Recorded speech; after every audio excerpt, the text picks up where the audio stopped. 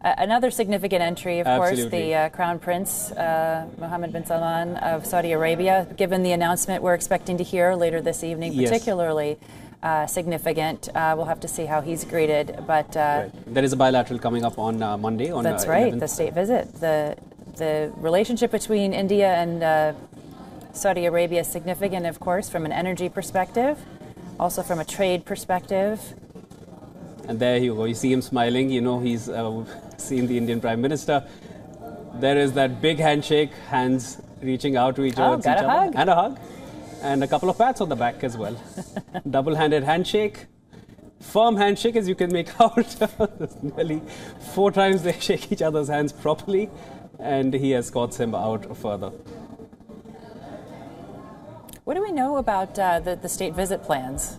As of now, I think it's scheduled, of course, as soon as G20 gets over. Prime Minister Modi has had a packed schedule with the ASEAN Summit coming back, leading into the bilateral talks. He really and then has G20. been a jet setter. Yes, exactly. And the man does not get tired. It is very apparent. 11th September, of course, after 10th. And, and that's when the meeting is expected, the bilateral meet. Molly and Siddhant, you both are still there, very much on ground. Of course, you're going to be covering all the biggest developments. Siddhant, I'd like to just come to you. Anything more you observed that we missed out on the screens? Anything more you tell us? Who all else is left to make to the venue, and when do we get to start? Well, this summit is going to start very soon, in perhaps next 20 minutes. But what I noticed was hug with the Arabs, yes. Also smiles with the Europeans and the Americans.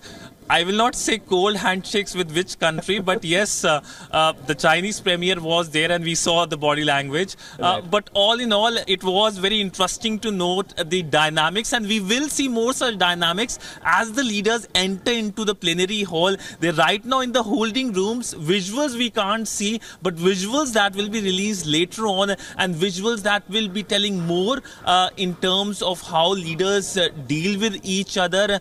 Remember, I can give you an example. In 2019, when MBS, the Crown Prince, was at the G20 Summit after a specific incident which Jessica can talk about in much more detail, which led to relationship between Saudis and the Americans going southwards. Right. After that, nobody was very keen. In fact, the Western leaders were not keen to meet with MBS, and it was Putin who was engaging with MBS the most, and the Indian Prime Minister, that it looks like has changed the geopolitical course as well. There has been increased engagement between Riyadh and Moscow, and Riyadh and New Delhi as well. But all in all, the personal touch of leaders do make an impact in terms of the relationship, the wider relationship, and that personal chemistry between Indian Prime Minister and several Arab leaders is something that has been quite remarkable, given how the relationship has seen a major turnaround when it comes to India, UAE and Saudi Arabia. I have a question for Molly. I know that you've probably been able to meet some of my Voice of America colleagues there at the press center. But the term Global South, which we've used a ton throughout this broadcast, and I think which is much more familiar perhaps to the Indian audience than to the American audience. Are you finding yourself having any conversations or explaining that term to some of the reporters from outside that vantage point?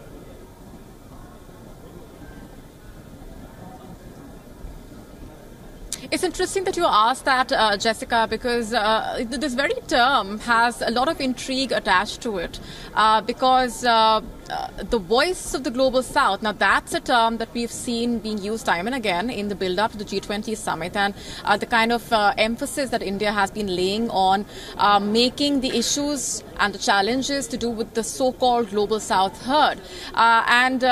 Given the varying ways in which this part of the world, this entire bloc is referred to, emerging economies, developing countries, lesser developed countries, and that is the very indication of the variety of challenges that these countries actually are grappling with.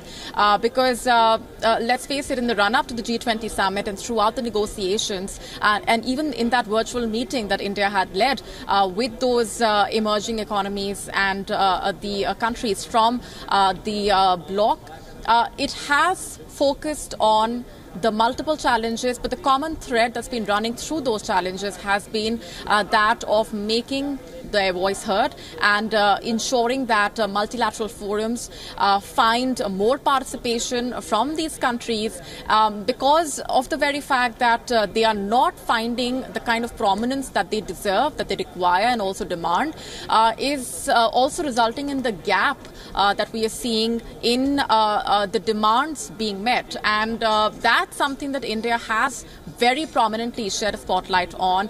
And these conversations that we've been having with fellow journalists also talking about the way in which the term has been used so often in the run-up to the G20 Summit because of the emphasis that India has laid on emerging as a voice of the global South, but also talking about the contrast in which the bloc is viewed by the other side of the world as well.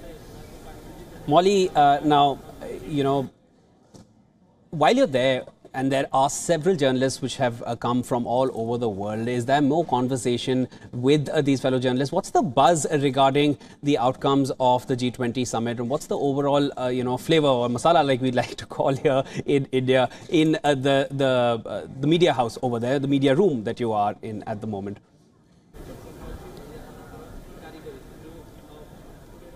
Well, we've been talking about the very fact that unanimity as far as the joint declaration is a huge challenge. It's a huge question mark, and the uncertainty that comes with finding common ground, specifically on the issue of the Ukraine war. That has been a prominent part of the conversations among the fellow journalists as well, as they closely monitor the statements that have been coming in from the leaders as they've been making their way to the national capital for the G20 Summit. And also now in the bilateral meetings that we will be seeing in a short while from now. As we just discussed, the first session of the summit will be beginning in just a short while. One Earth, which of course talks about the issue of climate change and finding a global resolution when it comes to the issue of climate action, tripling the global renewable energy capacity by the year 2030, weaning away from fossil fuels. Those have been the major focus areas as far as the Indian G20 presidency is concerned, and have been sticking points as well, because let's face it, a lot of question marks have been raised over whether or not countries have been taking the issue of climate change seriously enough, and the responsibility that needs to be shouldered by those who are emitting the most and causing most of those challenges as far as the climate crisis is concerned, which has impacted the vulnerable countries a lot more. So this gap and this desire on part of India to find common ground on this very sticking, on this issue which has been a sticking point, has been a huge challenge, and that also finds a prominent mention in the conversations that we've been having with fellow journalists as well. And just to get you a better idea of where we are, requesting our video journalists to just pan across the International Media Center, where we are seeing media delegations from around the world converge, as I said, dissecting each and every minute of the developments coming out from the G20 Summit, as the world leaders have already arrived at the G20 venue, Bharat Mandapam, which has been called the Culture Corridor, which represents the rich cultural diversity and heritage of India.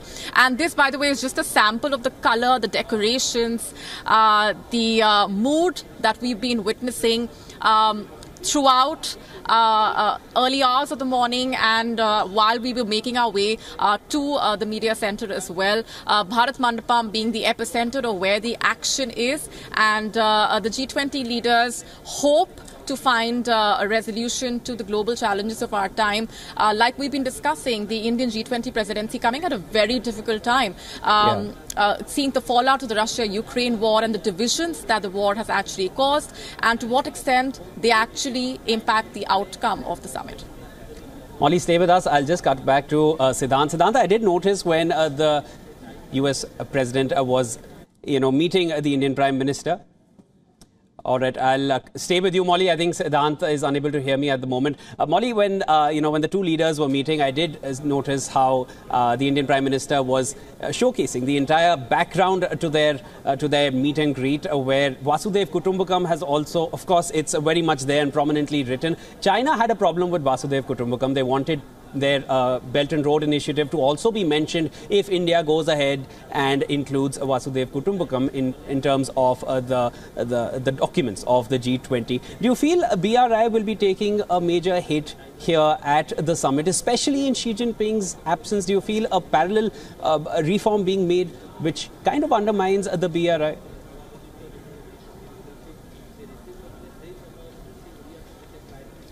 Well, the very fact that the Chinese president decided to give the G20 summit a miss has been a prominent part of the discussions that we've been having with fellow journalists here as well. Because let's face it, that's been a very important message that goes out to the world, because it also leaves room for a lot of speculation, for a lot of question marks, given the fact that the Chinese leader, the Chinese president being this is the first G20 summit that he is skipping. In fact, going back to the time of Hu Jintao, this is the first time that a Chinese leader has actually skipped a G20 summit. So that in itself says a lot. Now, talking about the various issues that have led to China, the Chinese president giving this summit a miss, and the Chinese premier